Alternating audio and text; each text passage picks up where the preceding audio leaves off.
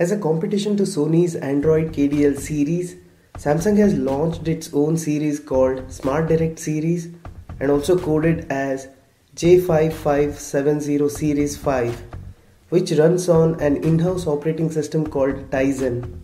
This operating system is more optimized and is suitable for the TVs than the Android that Sony has adopted. This series has 3 models, 32 inches, 40 inches and 50 inches, and they all have Full HD display. All these models have the same features except the screen size. In this video we will review the 50-inch version UA50J5570 AU. At the end of the video I will compare some features, pros and cons with the Sony's Android KDL series. This is a lightweight TV weighing approximately 13 kg and has sleek design. Bezels are thin. Downfiring speakers are located at the either side of the bottom edges of the device. There are no physical buttons on this TV except the joystick, which acts as an overall physical control part of the TV. There are 3 HDMI ports, 2 USB ports, 1 composite in, 1 mini audio out jack and a dongle ready port.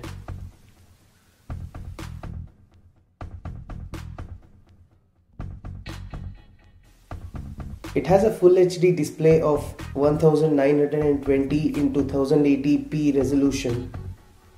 Samsung has put its Hyper-Real engine, which displays more accurate colors, and its mega contrast ratio helps display the dark parts more deeper than any other competitors in this range. Its quad-core processor helps display the content without much strain. The viewing angles are really good. Samsung promises 170-degree viewing angle and it really does live up to that promise. There are 2 20 watts downfiring bass reflex Dolby Digital Plus certified speakers which support HD sound as well. Speakers are not the best among the franchise, however they do produce a clear and good quality sound.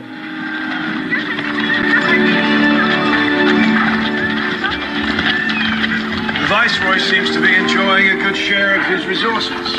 This isn't a job everyone wants to do, my lord. A certain degree of comfort is necessary to keep.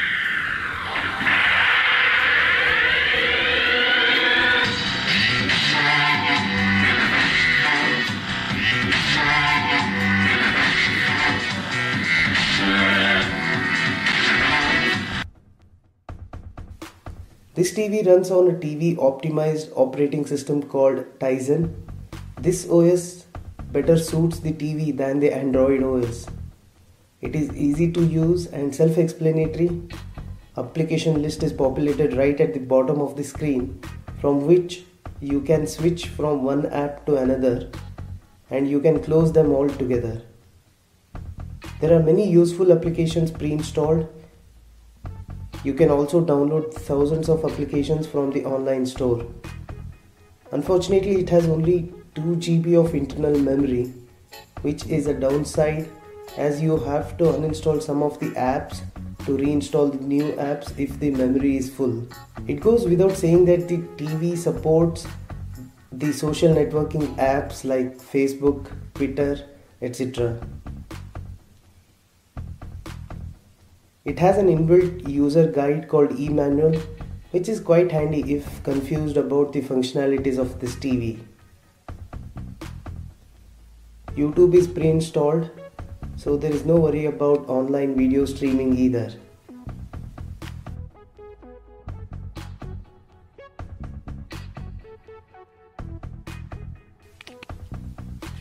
This TV supports LAN connection, Wi-Fi and USB dongle as well, which we do not see from any other manufacturers as of yet. So this makes this TV a unique choice for users who want to use their USB dongles for connecting to the internet.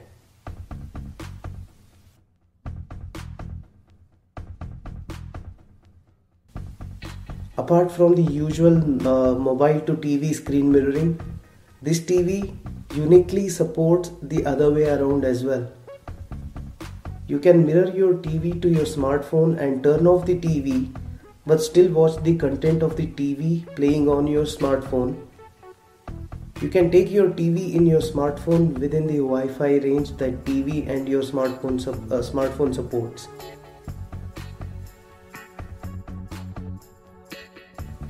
If you are watching YouTube or any other video and receive an incoming Skype call, then you can attend the call and get back to your previous task where it was left earlier.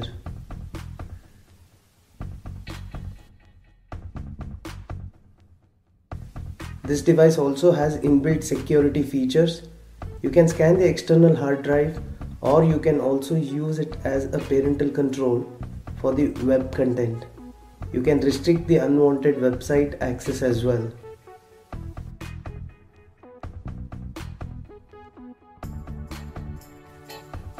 The web browser is crisp and intuitive.